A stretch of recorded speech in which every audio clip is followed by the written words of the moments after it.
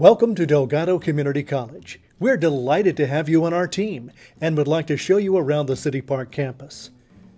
Isaac Delgado Hall, or Building 1, is the college's original iconic landmark, built in 1921.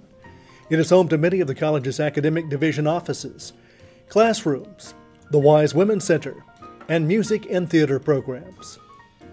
The building's annex houses campus police and labs, and an additional extension contains the college's fitness center.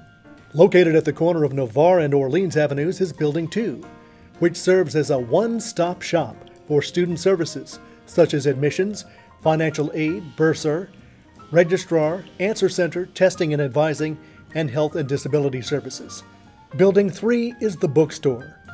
Building 4 is the Seymour Weiss Building, which houses the Allied Health Division and many of its programs and labs.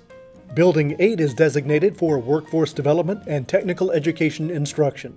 Building 10, the Cook Building, houses a temporary library, the Information Technology Office, its Distance Learning Office, classrooms, and graphic design labs. In Building 11, the Williamson Complex, you can find the gym and athletics offices, the Dolphin Newspaper Headquarters, the Student Life Office, the City Park SGA Office, Dolphin Radio, and the Culinary Arts Lab.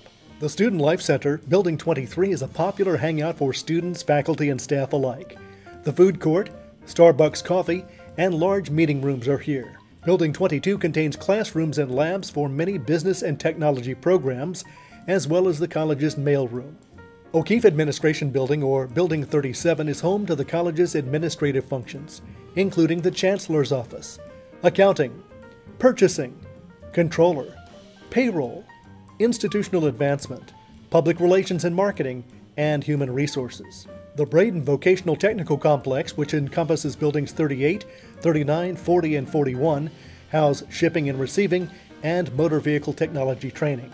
And last but not least, the Joey Georgiousis Center for Children and Kirsch Rooney Stadium are located off of Navarre Avenue.